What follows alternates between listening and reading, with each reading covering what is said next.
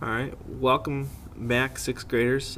So again, remember we're going to make a summary of this lesson as you watch it. So play it, pause it, stop it, do whatever to make sure that you get that summary as well as you can, so we can discuss those points later in class. Alright, so for today, with our notes, it's going to be like a big flow chart. Alright, so each point is going to represent an important aspect of Hinduism and how it got started and how it spread, and some of the points of it.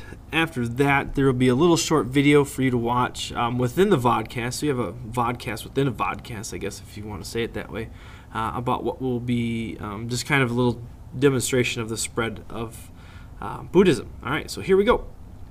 All right, so this gentleman by the name of Siddhartha Gautama, he was a Hindu prince, and he was sheltered for a long part of his life. Okay, then he escaped, and he witnessed old age, sickness, and death for the first time. All right, and he's in his like mid-20s, 30s when he witnessed this, and he had been sheltered from it for so long that it was really shocking to him.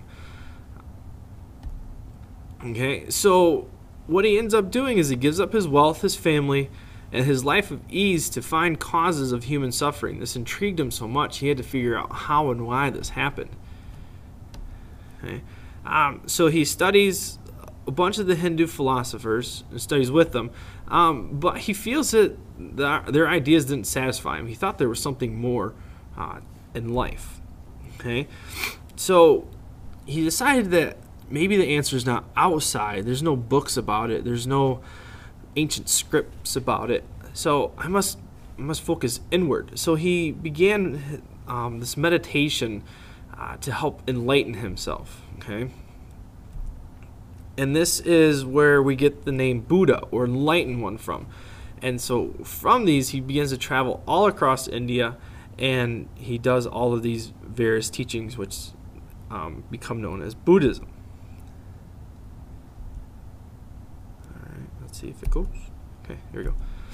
Alright, so he taught that to end human suffering, there's a right way of doing it, and you have to have a lot of self-denial.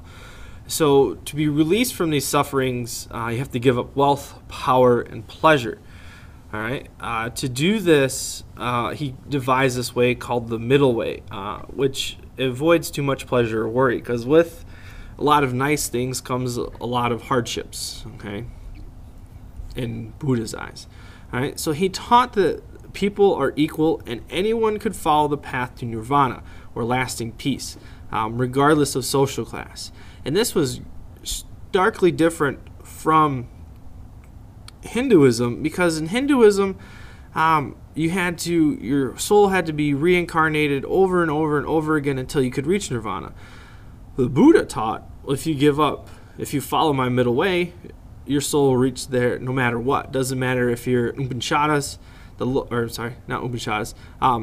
If you are a lower class, then you could reach that spiritual enlightenment if you are a fabulous person and follow my way. All right. So Buddhism and Hinduism kind of share many beliefs. However, the biggest thing is that Buddhism almost died out completely in India. Hinduism is so rooted in India and its culture that the new ideas of Buddhism kind of fell deaf upon many of the people of India, but it spread to many other places within the world. Okay, so these missionaries and traders, we'll talk a lot about that in class, but traders are they're a very integral part of our history and how things get to where they are. So Buddhism today is practiced in Japan, Korea, the Koreas, Tibet, and Vietnam because of these missionaries and traders that have spread along the religion. Okay, so let's go ahead. We're going to watch this little video here to talk about the spread of Buddhism.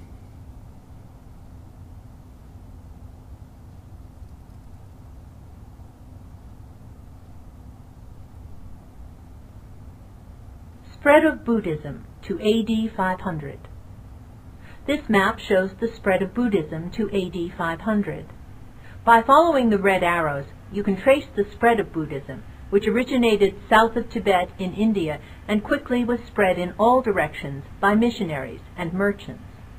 As Buddhism gradually spread into China, Japan, and Southeast Asia, it split into two different sects, Theravada and Mahayana. Mahayana Buddhism spread to the northeast, where it is currently practiced in Mongolia, Japan, and China, while Theravada spread to the southeast to Burma, Laos, Thailand, and Cambodia. Mahayana Buddhism, shown in green and purple, was an easier sect for ordinary people to pursue, resulting in a larger following. All right, that does it for our lesson today. Remember that summary, okay? If you have any questions, feel free to bring them to class, and we will talk about it then. Talk to you guys later. Bye.